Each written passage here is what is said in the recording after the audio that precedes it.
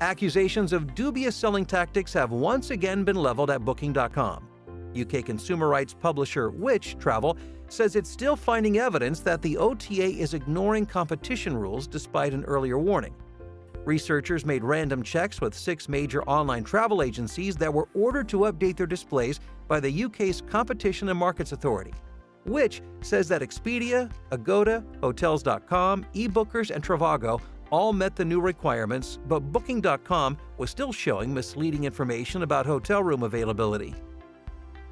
Which stated that 5 of the OTAs appeared to have cleaned up their acts on the specific issue of pressure selling, but Booking.com was still displaying the tactic. Pressure selling is when the airline site states things like "just one room left" when there are still several rooms available. Which stated that Booking must now provide cast iron guarantees that it won't continue to mislead travelers with these unscrupulous practices. Otherwise, the regulator will have to step in with strong action to bring it into line. In response, Booking.com told the BBC that it had worked hard to implement the commitments ordered by the authorities. Apparently, they have not worked hard enough.